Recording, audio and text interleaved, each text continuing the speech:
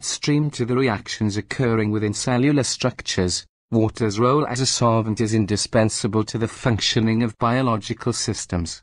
Moving on to the physics of water as a liquid, its high specific heat capacity is a phenomenon of paramount importance. Specific heat capacity refers to the amount of heat energy required to raise the temperature of a substance by a certain amount. Water's high specific heat capacity means that it can absorb and store a substantial amount of heat energy without undergoing significant temperature changes. This property is a crucial factor in moderating temperature fluctuations in the Earth's climate. Water's ability to act as a thermal reservoir is exemplified in the regulation of temperature within ecosystems. Bodies of water, such as oceans and lakes, absorb heat during the day and release it at night, mitigating extreme temperature variations.